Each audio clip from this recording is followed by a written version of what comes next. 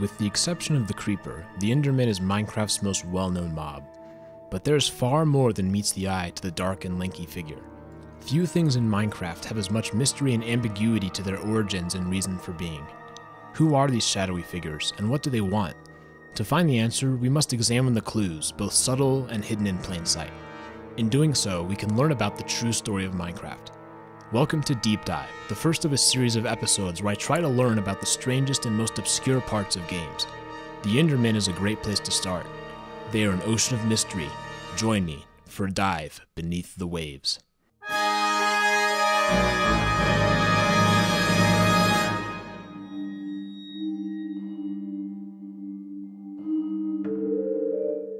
Endermen are different from other mobs in many ways. They're neutral mobs that only attack if provoked. They can pick up blocks, and they spawn in all 3 dimensions. Perhaps nothing is more interesting than their teleportation capabilities. Seemingly at will, they can almost instantaneously move up to 32 blocks away. When we look at the other Minecraft mobs, this is such a unique ability. Zombies, skeletons, and their variants can walk. Spiders can climb, but so can real-life spiders. And several mobs can fly, although these are typically more advanced enemies such as the Phantom or the Ghast. But in the overworld, no other mob can teleport. If we can figure out a way to understand how teleportation works, then perhaps this will set us on a path to understanding who the Endermen are. To do so, we must travel to the end.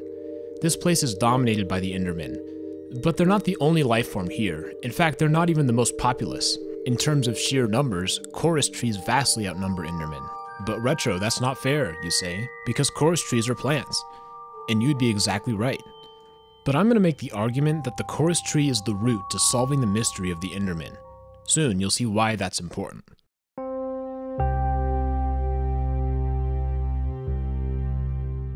Let's take a look at some properties of the chorus tree. It was based off the Joshua tree, endemic to a small region of the American West. Chorus trees have multiple branches and can grow to very tall heights. They also produce chorus flowers. Planting a chorus flower on endstone is enough for a new tree to grow.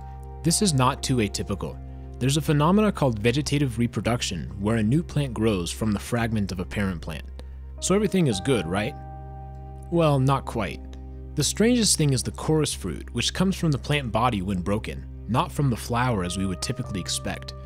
This fruit also does not contain seeds. We can't craft chorus tree seeds from the fruit in the same way that we can with melon or pumpkin. Again, this can happen in real life, so nothing we've seen so far is strictly out of the question.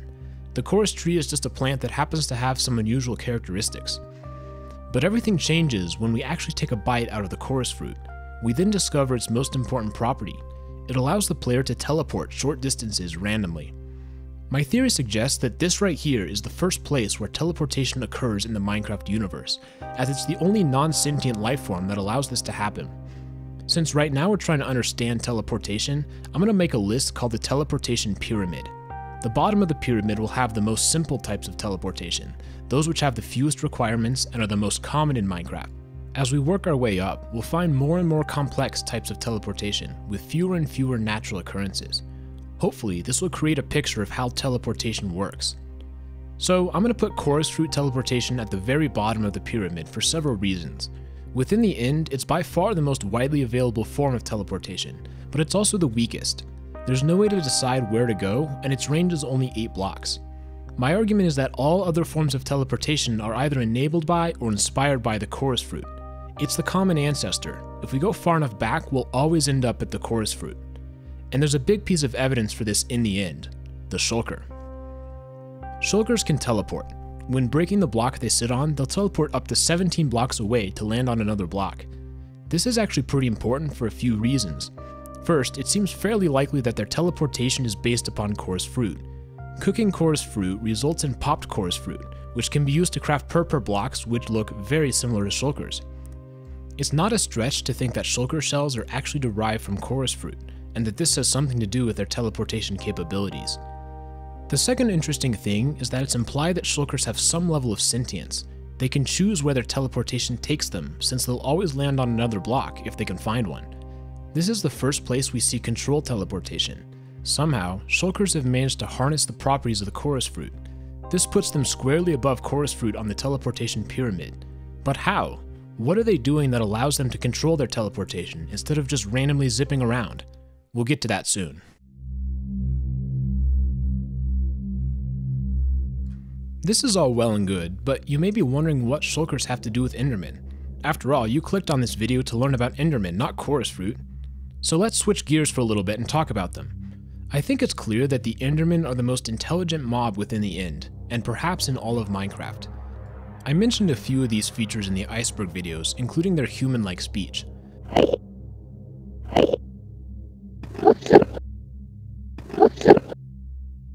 But one of the clearest indicators of their intelligence is their building capability.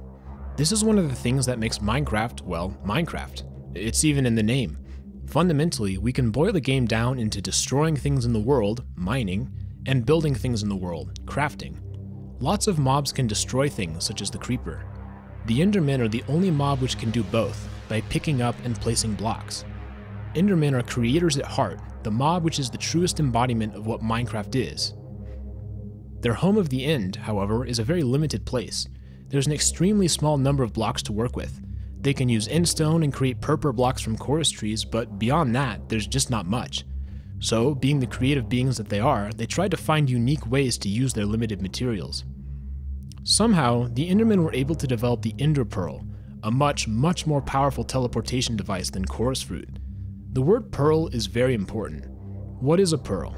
Well, it's a hard object produced by mollusks, such as oysters or mussels. These animals often have hard shells with a soft, fleshy interior, and the pearl develops on the inside. Does that remind you of anything we've seen in the End? That description sounds very similar to the shulker. What if ender pearls grow naturally in shulkers, and it's the reason that shulkers can control their teleportation abilities? Could the Endermen have recognized this and figured out a way to harvest the pearls? This happens in real life, as cultured pearls are commonly produced using mussel or oyster farms. We can only find shulkers in cities. Perhaps the Endermen built these cities as farms for shulkers.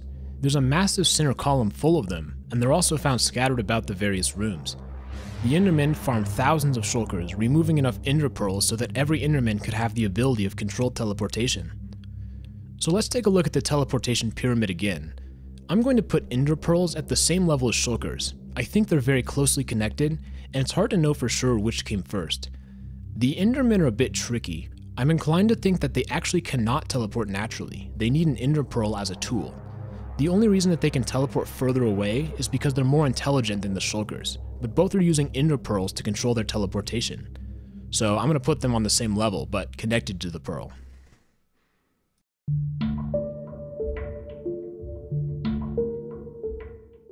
If my theory is true, then this is what we've got now. Intelligent Endermen who can build structures. They've used these structures as massive shulker farms, allowing them to teleport between islands in the End. But even with this capability, they're still stuck in a barren wasteland. So, inevitably, they start to think about the potential of teleportation.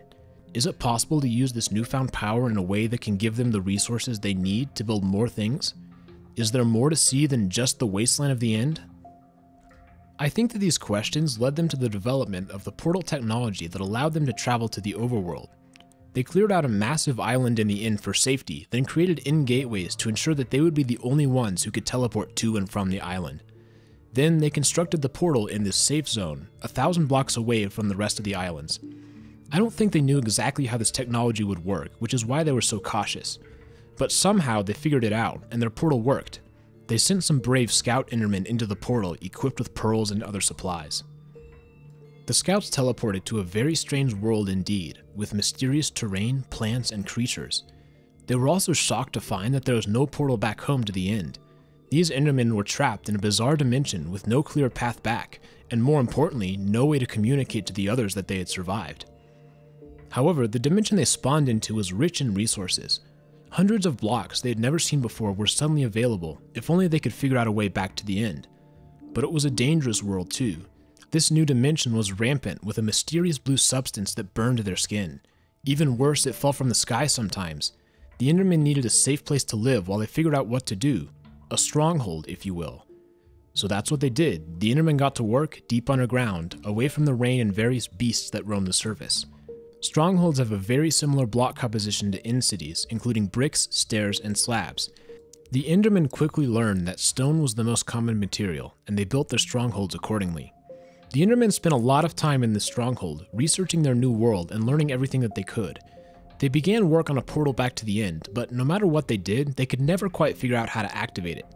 This was, of course, only their second time using portal technology, and they still didn't have a clear idea of what the requirements were for interdimensional travel. At some point, one of the Endermen discovered a mysterious purple portal in the overworld. This connected to a different dimension, and, unlike their portal to the end, offered a two-way connection back and forth. The Endermen studied this portal, trying to figure out why it worked when theirs didn't. They knew that the portal was made of obsidian, an extremely hard material found in the overworld. They also realized that there was another important element: heat. The nether portal would only work if it was increased to a high enough temperature. Perhaps this was the secret that was missing in the return portal to the end. So the Endermen tried heating the end portal using lava, but it still wasn't enough. It somehow needed to be even hotter. They explored the nether more, looking for something that was hotter than lava. Eventually they found it: blazes. When killed, they dropped blaze rods, which could easily be ground up into a powder. And that was the key, the final piece to their puzzle. Combining blaze powder with ender pearls produced a new, more advanced teleportation device, an Eye of Ender. Finally, the Endermen were able to complete their portal back to the end. Upon return, the scouts were lauded as heroes. They had proven that interdimensional teleportation was possible. Remember, the Endermen in the end still had no idea whether their portal actually went to another dimension or just killed whoever entered. But now there was proof: live Endermen returning from the overworld. This allowed vast numbers of Endermen to leave the end and explore the overworld and nether. They developed their strongholds more fully, adding cages for experimentation on mobs, and libraries to store the secrets they had learned. They also built massive nether fortresses as a way to easily obtain blaze rods, which were useful for all sorts of things as they began to discover. Blaze rods could be used to create end rods, a source of light in their shulker farms. They were also crucial to potion brewing, a new technology that the Endermen experimented with in their cities. The Endermen also discovered that Eyes of Ender could create ender chests, allowing for easy interdimensional travel of riches from the overworld to the end. The Endermen were flourishing as a society, and they had groups stationed in all three dimensions, some in the end, some in strongholds, and some in other fortresses. They had limitless creativity and limitless resources. What could go wrong?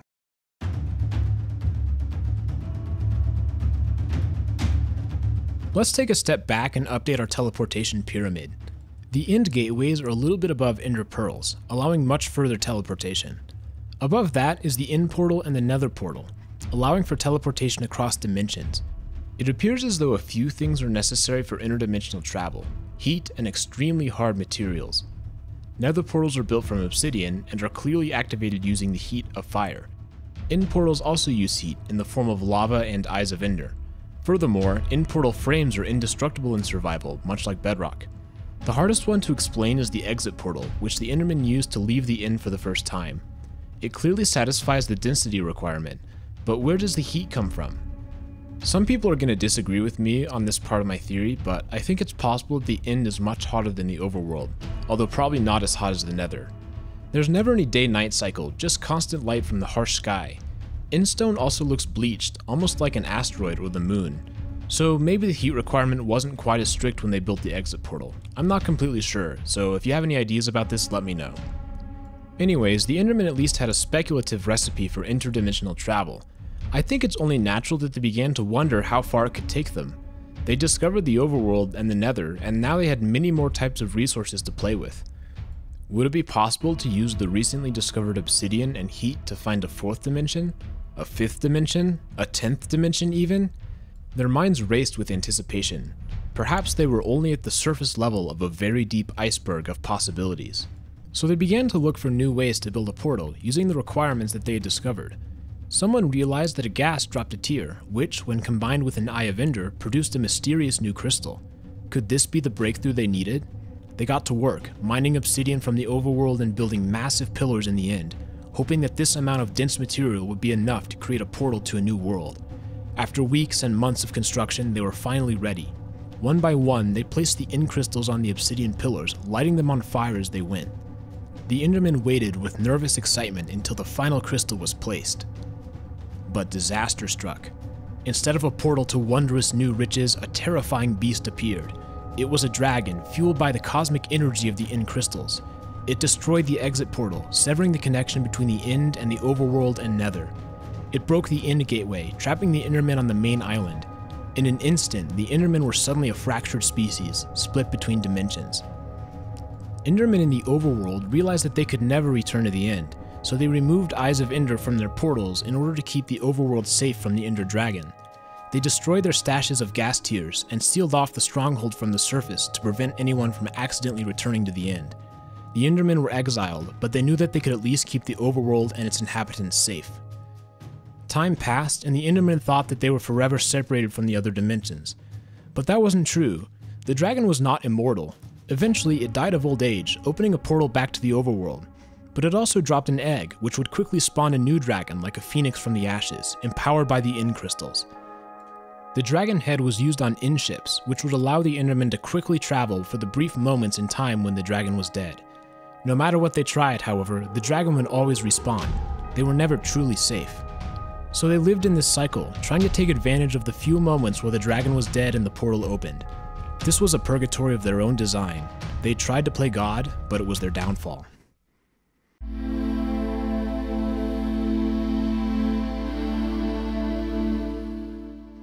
This is the state of the Minecraft multiverse when the player starts a new game.